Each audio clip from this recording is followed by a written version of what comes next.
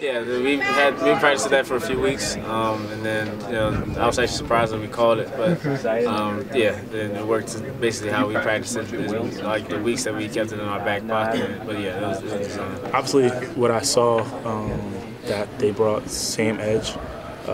With not technically the same, it was with a DB. It was clear that they were bringing the blitz, and it was going to work, and that looked.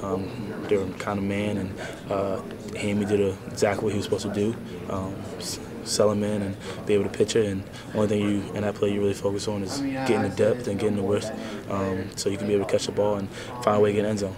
And I was able to get one-on-one with a guy, square him up.